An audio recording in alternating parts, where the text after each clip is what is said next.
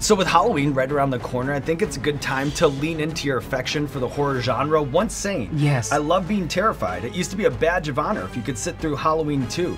Off the top of your head and without thinking about it too much, what is like your scariest quintessential movie that you have to watch during Halloween? I think it'd have to be something by Sam Raimi. It'd have to be Evil Dead.